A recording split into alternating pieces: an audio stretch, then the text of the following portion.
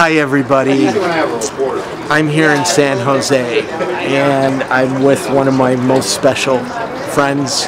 This is Jennifer Loving from Destination Home, and we're standing in front of a memorial for the homeless people that have died in this county. It's gotten a little bit of news media recently that...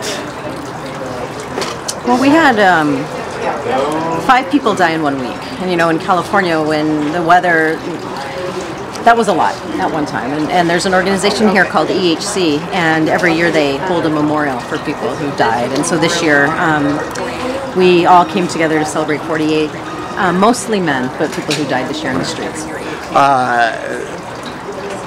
The ages, this kind of messed me up, was 80 to 19. Yeah. Well, and that's just it, right? You can't live outside. You can't live outside for long periods of time. If you do, it's going to kill you. And that's where I feel like not only today, but every day we have an obligation to do better than we're doing. And not just in San Jose, not just in the Silicon Valley, but around the country.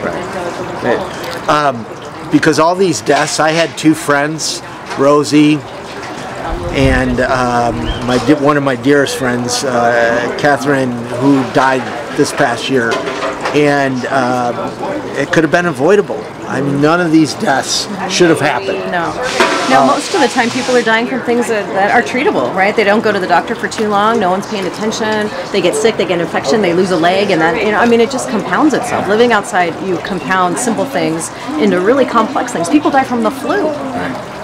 So, whenever I get somber and sad, but then I get pissed. Yeah. I really get pissed. I'm pissed every day. So we don't mean to be laughing at this, but and so what we have to do is really work together. You need to get mad. You need to get pissed off because there are solutions. Can you talk about what you're doing, Sure. Destination Homes, and what you're seeing working? Sure.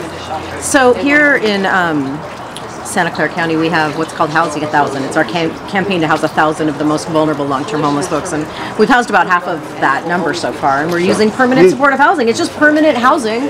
Get people into housing, keep them in housing, people get better over time, we don't have any more homelessness. I mean, it's very simple. And so for us here, we have the #1 most expensive rental market, we have a very tight vacancy rate, we don't have a lot of access to actual units. And so that our process would be faster if we had housing. That's all it is. And it's actually often cheaper to house people than to leave them outside because they don't go to the emergency room 200 times in a year, or jail 4 times, or whatever those costs are that are so expensive. The last report that I know of was per year, per person, in Seattle, it's $89,000 a year to keep them out on the streets, per year, per person, and $14,000 for permanent supportive housing per year, per person.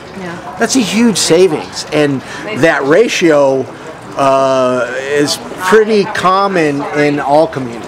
It is. Every community is going to have a different supportive housing cost because of the housing expenses, but I haven't seen a community that has said for this subsection of homelessness it's actually cheaper to do nothing. And we think leaving the guy under the bridge is doing something. It's doing nothing, and it's actually costing us money while we're being stupid. So that's where we get right off, and that's why we're doing something about it. So, and for me, we're standing out in front of a shelter that I like. It's a good shelter, and great people here, and they're working with the system. You know what I mean? They're because it's not housing first or shelters. It's a community working together. Faith-based business, nonprofits, government, working together to create a system for a common goal, which is saving lives and saving taxpayer money. It's the right thing to do, but it's also the most effective solution. Housing. And we shouldn't keep acting like it's a big mystery. How many people have to die before we go? We can do better than this as a community. So this week, all over the country, there's memorials. Some are big, some are small.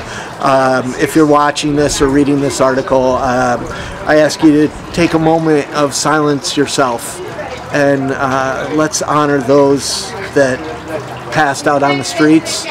And when that moment is over, let's get angry and do something about it. And not just at Christmas.